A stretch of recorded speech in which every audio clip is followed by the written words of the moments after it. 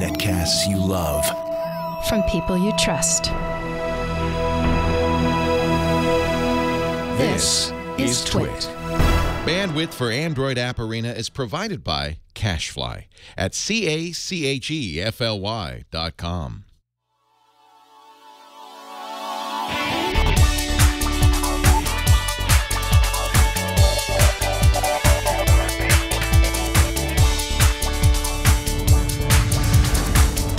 This is Android App Arena, Episode 3 for Friday, June 27th, 2014, Away from Home. This episode of Android App Arena is brought to you by lynda.com. Learn what you want, when you want, with access to over 2,400 high-quality online courses, all for one low monthly price. To try it free for 7 days, visit lynda.com/arena. That's LYNDA.com/arena. Hello and welcome to another episode of Android App Arena. It's good to have you on board the USS Android. I'm your captain, Jason Howell, and today I'll be showcasing a bunch of apps that I think are install-worthy. They would be on this show if I thought any different. But being away on vacation for the week put me in somewhat of a predicament.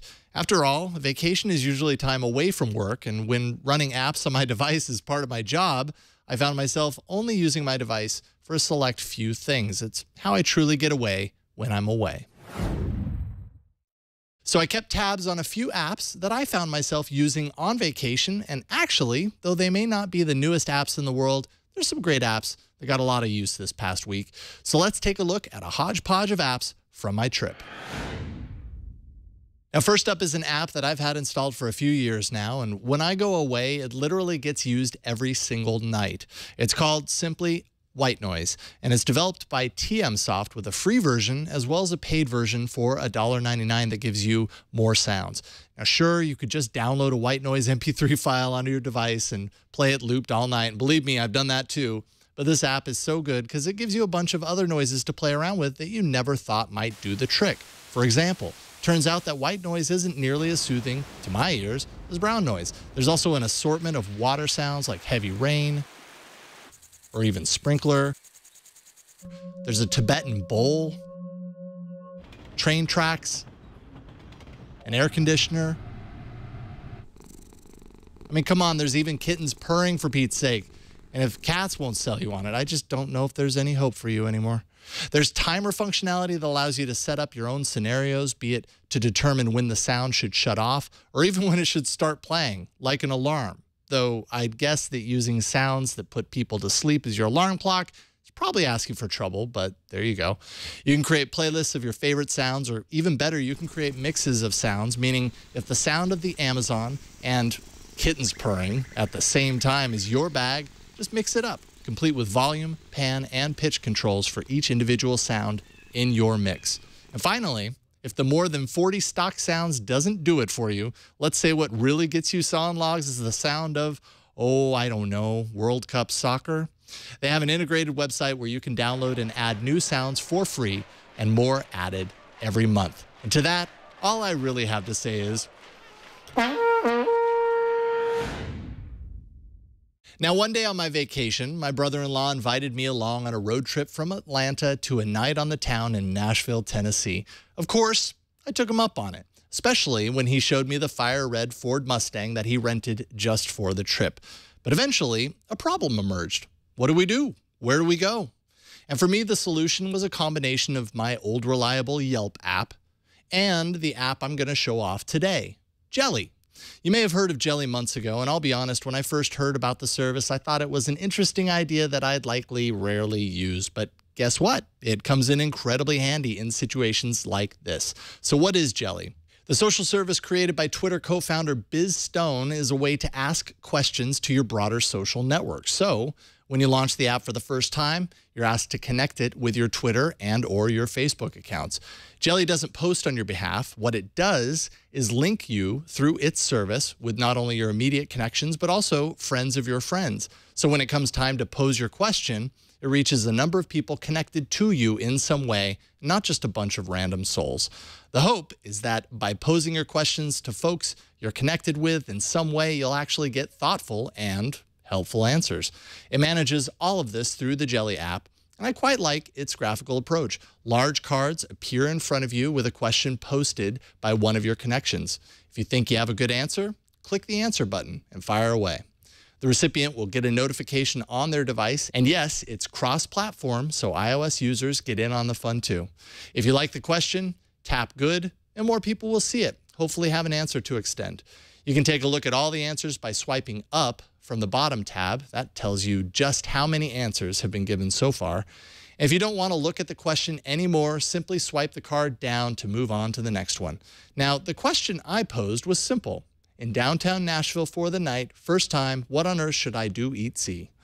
And while I only got 5 answers, I was able to determine that Broadway was the place to be, and really, our hotel was a few blocks away, so that was nice to hear. Also, got a few recommendations on places to eat and check out the music scene. Oh, and if someone gives you an incredibly helpful answer, don't forget to click the thanks button so they know you care. It's this personalized approach that makes this a powerful tool when you're visiting a place you've never been before. Oh, and it's also really handy for other kinds of questions too, like determining what it means when a recipe says 2 shallots.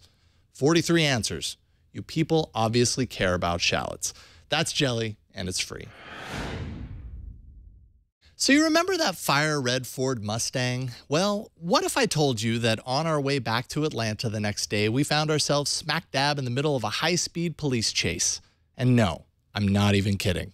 We weren't necessarily the persons of interest, thankfully, but we were surrounded by mobs of police cars, talking 20, 30 police cars whizzing past us in hot pursuit of a black Dodge Charger that nearly upended us from behind not 1 but 2 times as it rushed by at least around 100 miles per hour on a crowded highway.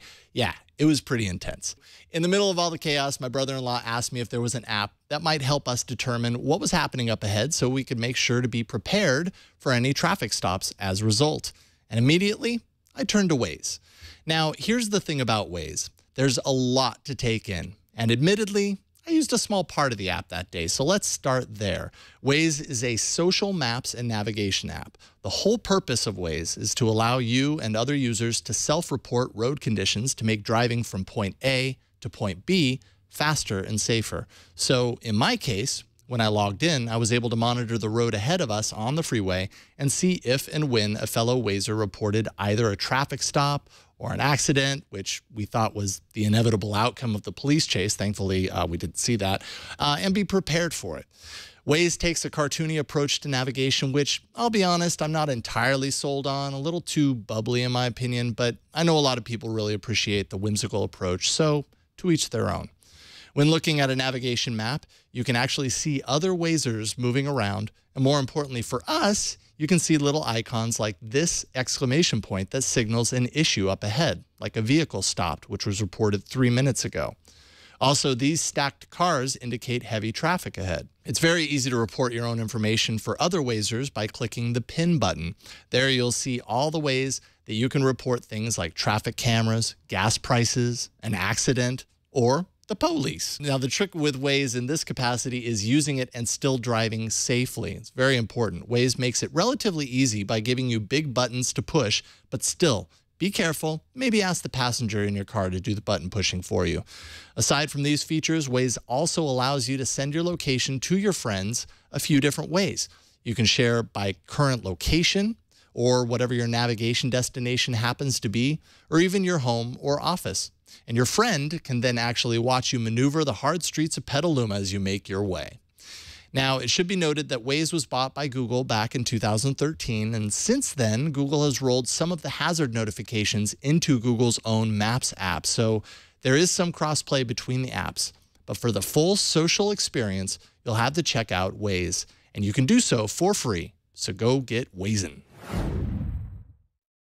All right, before we move on, let's thank the sponsor of today's episode. This episode of Android App Arena is brought to you by lynda.com. Lynda.com helps you learn and keep up to date with your software, pick up brand new skills, or explore new hobbies with their easy-to-follow video tutorials. Whether you want to build your own Android app in Java, learn how to use the Android API to create engaging mobile apps, or just improve your programming language skills, Lynda.com offers thousands of courses on a variety of topics. And you can learn anywhere, anytime with the lynda.com app for Android. With a lynda.com subscription, members receive unlimited access to the entire course library. Lynda.com works directly with software companies to provide timely training. Often the same day new versions or releases hit the market, so you're always up to speed. Learn from top experts, and all of the courses are produced at the highest quality. Not like the homemade videos you'll find on YouTube. Whether you have 15 minutes or 15 hours, you can learn at your own pace, on your own terms. It's only $25 a month for access to the entire lynda.com course library. Or for $37.50 a month, you can subscribe to the premium plan, which also includes exercise files. And you can try lynda.com right now with a free 7-day trial. Visit lynda.com/arena to access the entire library. That's over 2,400 courses free for 7 days. That's lynda.com/arena.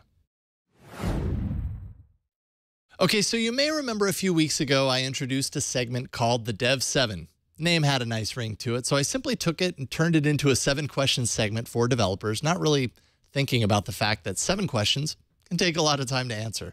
So today we're going to chat with another awesome developer in a segment I now call the Dev 5. And we'll just keep trimming it back until I hit my target. But still, hey, the Dev 5 has a nice ring to it, don't you think? All right, so today I'm happy to welcome to the show Russell Ivanovic of Shifty Jelly. Welcome to Android App Arena. Thanks, Jason. Yeah, Thanks for having me. You're my first in-studio guest, so it makes it feel even more official. That is such an honor. So you're the developer and I imagine co-creator of Shifty Jelly. And, you know, if you are on Android and also on iOS, actually, and watching this show in podcast form, it's very possible that you're watching it on an app called Pocket Cast, which in my opinion is one of the best podcast apps, definitely out on Android. I haven't had much experience with podcast apps on iOS, but I imagine it's pretty awesome there too.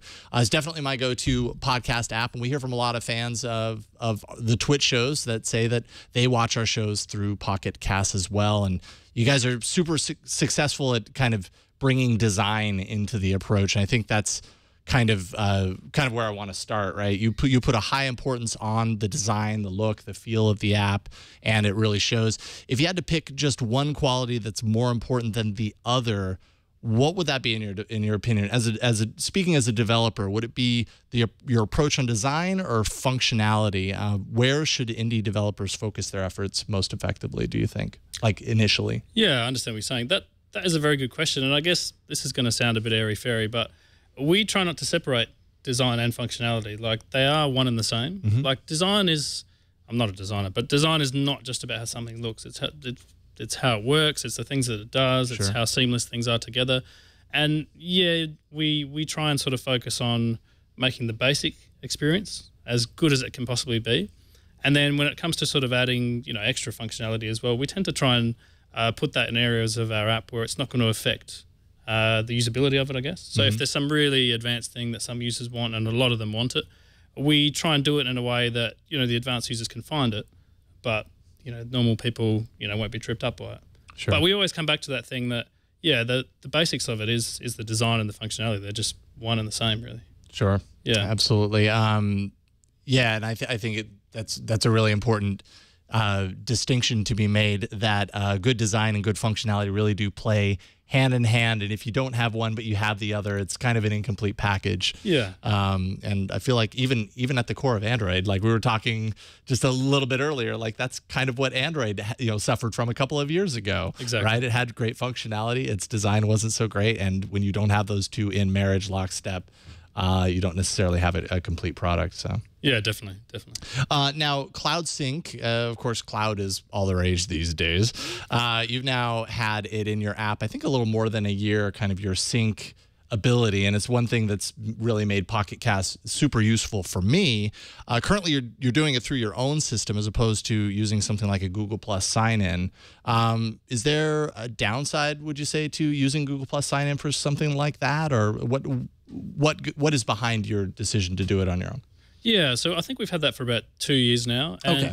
Yeah, originally, I mean, it came out 2 years ago. We didn't start sort of making it 2 years ago. So the original decision is mainly down to the fact that, you know, possibly 3 years ago when we started, There was no unified Google Plus sign-in. And Google does have some sort of frameworks where you can save data to the cloud and then you can move it to other devices. But we really felt like we needed to build something that was, one, cross-platform, because we want to be on iOS, we want to be on Android. One day maybe we want to be on desktops, the web, maybe we want to be on your watch, in your car, like who knows. Windows we want to Phone. be Windows Phone. It's a possibility.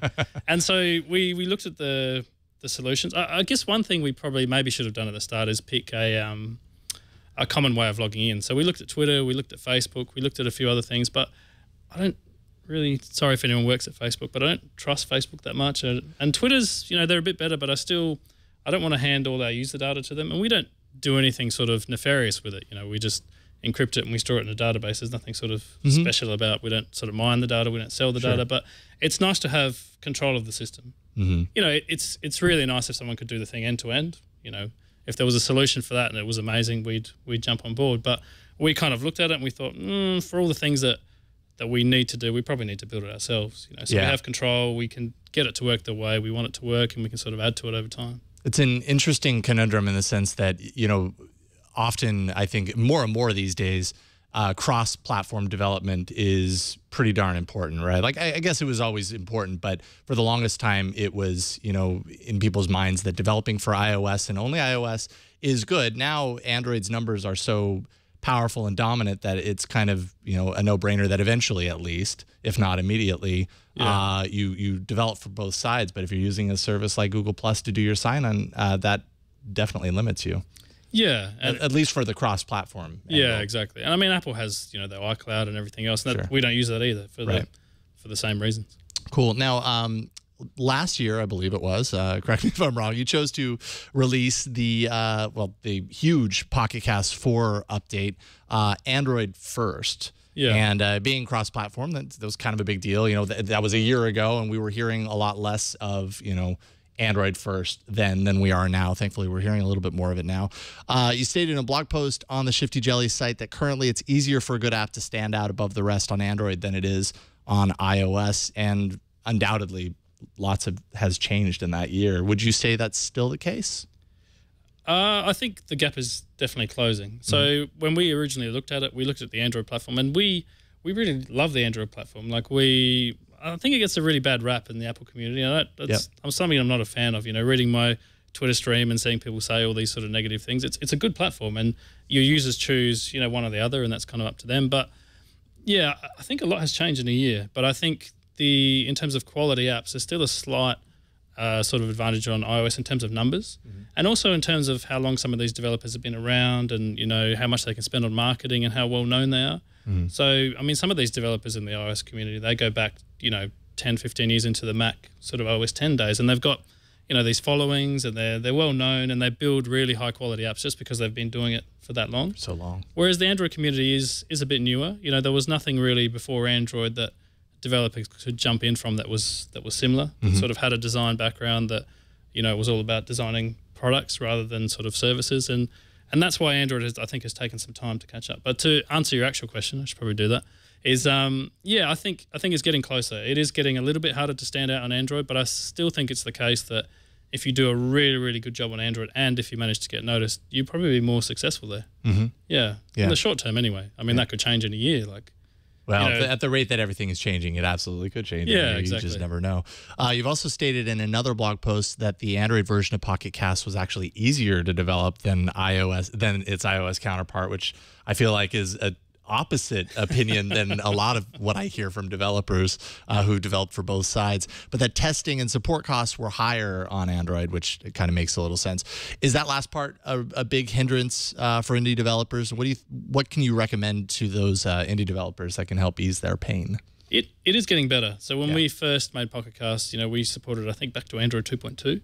And what we had back then is a lot of manufacturers would ship their own custom native libraries, especially to do with audio and video playback.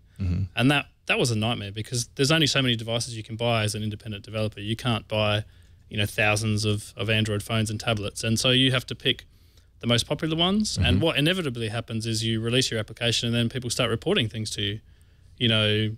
This doesn't work, this doesn't work. Right. And then you have to try and go backwards and forwards. So that's where the support overhead comes in. So I guess, how do you deal with that? You just keep building up more and more devices. And luckily, as Android has gone forward, Google has started to standardize a lot of that stuff as well.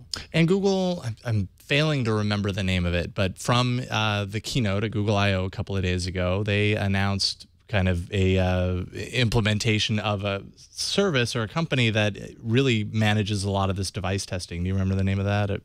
I can't remember the name of it, but it is indicative of what Google is trying to do and what they need to do after years of people throwing around the big F word, the other F word, fragmentation, about developing for Android and what a big challenge it can be across all those Yeah, I devices. haven't had a chance to dig into that a lot, but it could potentially make a difference. I think the other thing that's important is beta testing. So we run a program just through the Google Play Store with beta testers. And so when we have, a brand new feature that we're introducing, or we're going to tweak a lot of the underlying sort of things that we do every now and again, we tend to push that out to those beta testers first. And if those, 50 or 60 people report a lot of issues, we can fix that. And once we see them stop reporting issues, that's when we push it out to the store. And inevitably, there are still things afterwards, along the way, but you've ironed out all the major stuff. Hopefully there's never the case that someone wakes up in the morning, their phone is auto-updated, and suddenly they can't get their podcast. Right. And finally, normally what I would ask as the last question is kind of like, what big things do you have in the works? But I think anyone who watched the keynote, the Google I/O keynote, probably knows at least what one of the things that you're working on right now, which is that you were announced as a launch partner for Android Auto, which is kind of Android's new automotive play going forward, getting Android into the car, working with head units, and really making it an eyes-free, voice-activated approach in the car, which I think is incredibly important. Explain a little bit about the process of including Android Auto support, and basically what other developers can kind of look forward to in possibly porting their apps over to the Auto service. Yeah, so the good thing about Android Auto is that it's a standard interface to all developers. So if you make an app that plays audio, there's not a lot of work involved to get it in the car. So I think initially we probably spent about a week sort of adding a few extra bits to our app and conforming to an interface that they give us. And then just after that, you get your interface kind of projected into the car, and you can see, the artwork, and you can see, Jason all about Android. That's the wrong show. All about Android App Arena. That you could just marry the two, and it's like quadruple A or something. But. So it is there. There's honestly not a lot of work involved, and Google actually controls the entire interface. Yeah. So you get to say, hey, my app is red, and I want these sort of colors, and these are some of my buttons, and this is what my app can do. But they lay out the entire thing. So there's almost that's a difference. Yeah, that's a change right there. And I think in the car that's really important. And as a developer and not a designer, that's really cool. I don't have to lay anything out. No kidding. So that's a big time saver as well. And I think that's good for users because all of their apps will look the same. So when you're in the car and you're trying to drive along, the buttons will always be in the same place. An audio app will look like an audio app will look like an audio app. There'll still be a little bit of customization, so we can set some of the highlight colors and our own sort of artwork and things like that. But yeah, at least there'll be a consistency there. So that's pretty good. Had to be cool as indie developers to hear from Google and have them say, hey, we want you to do this super secret thing that nobody's heard about yet. Yeah, that was absolutely, blew our minds. And I think the funny thing about it is they were asking us almost tentatively, like, oh, if you're not too busy, and I'm like, it's Google. Like, are you kidding me? You're the mothership, of course. But we had to pretend to be like a little bit, so peel it back a little bit. The girl calls you on the phone, you don't want to be like, yeah, no, like, yeah, if we find the time, then I'm cool. We'll see what we can do. But yeah, that was an amazing experience. And then we didn't actually know whether we were going to make the keynote or be installed on any of the cars. So we were sitting there like on the edge of our seats, just waiting for the moment. And you could see there was a car on the stage from the start, and we're like, oh, there's a car, are they going to say anything? And then our logo comes up in the slide, and I'm like, yeah. Awesome. It was awesome. And we got to sit in one of the Audis upstairs and sort of play with our app. And yeah, it's amazing to see something you work on actually, appear on a physical thing. Yeah, it's cool. That's great. Well, Russell Ivanovic, it's just awesome having you on the show. I'm really happy that you could A, be on the show, and B, come up from San Francisco for the part of the afternoon and join me on my new show, Android App Arena. Thank you for doing this. Oh, it was my pleasure. Where can people kind of follow your work, both individually as well as find Pocket Casts and all that other stuff? Yeah, so you'll find all the apps that we make at shiftyjelly.com, just all one word. And if you really want to hassle me personally, Rusty Shelf on Twitter. What's Hot to Trot this week is a fun little action game by Gameloft that caught my eye. In fact, Hot to Trot is quite appropriate because this game is all about jousting. It's called Rival Nights, and it's pretty easy to pick up and enjoy in little spurts, or spend an entire afternoon jousting your brains out in hot pursuit of power-ups, gold, and the sweet taste of victory. The game mechanics are easy to understand after a few rounds, with a focus on arcade-style timing. Your trusty steed approaches the line as you prepare your fingers for what comes next. First, there's a countdown that acts as a special speed boost right off the top if you can tap at the same time the game says go. Then you tap with every speed meter refresh, trying each time to hit a small green target. The closer you are to that target, the faster your steed gallops. And finally, you're given a tiny target on your opponent, onto which you must direct your lance for maximum impact. With each round, I found myself with the same amount of anticipation and nervousness because missing any one element could throw you out of play like a rag doll. Playing the single-player mode is where you'll build your confidence, and it's your standard level-based gameplay, pitting you against opponents in both training and battle facilities as you move through the hundreds of stages. Depending on how you do, you'll be rewarded with gold for power-ups to your equipment, as well as seals that represent your jouster's stamina. Of course, there are in-app purchases if you want to upgrade your equipment or top off your seals with real money, but as far as I can tell, it's not necessary. You can upgrade your gear through normal, if not somewhat repetitive gameplay over time. There's also a tournament mode that connects you with others online to challenge real people to asynchronous duels that can reward you with premium payouts for upgrades if you finish within the top 2 spots. But, and this can be a big one, this comes at a cost. The game will not work if you're offline, which is unfortunate. No playing this game on the airplane unless you pony up for the airplane Wi-Fi. Don't like that much, especially considering there's such a substantial single-player mode that takes a lot of time to pursue. However, on the flip side, the gameplay is addictive, the graphics and animations are super engaging, especially when you knock your opponent off his horse, and for free, it ain't half bad at all. Look for Rival Nights by Gameloft now in the Play Store. Okie dokie, well that about does it for this episode of Android App Arena. This show is meant to be a resource for you and also a platform for you to have your voice heard. And I've heard from quite a lot of you already with your favorite apps and ideas for the show. Feed me your ideas, I'm hungry. Email your favorite app picks, categories, whatever, to arena@twit.tv. There's a subreddit at androidapparena.reddit.com where I post categories from time to time and ask that you add your favorite apps from those categories or vote up ones you see posted there already. It really helps me to know which apps in a particular category should be featured on the show. There's a Google Plus community that's easy to find by searching for Android App Arena. Of course, you can always download and subscribe to the show by visiting the site at twit.tv/arena with new episodes appearing every Friday evening. And I also host a live viewing party of each week's episode on Fridays at 1 p.m. Pacific at live.twit.tv. I'll be on set to talk about the week's featured apps. If I happen to be interviewing a developer for that episode, it'll happen right before your very eyes like magic. All right, that's it, folks. Thank you so much for joining me today. My name is Jason Howell, and I'll see you next week in the arena.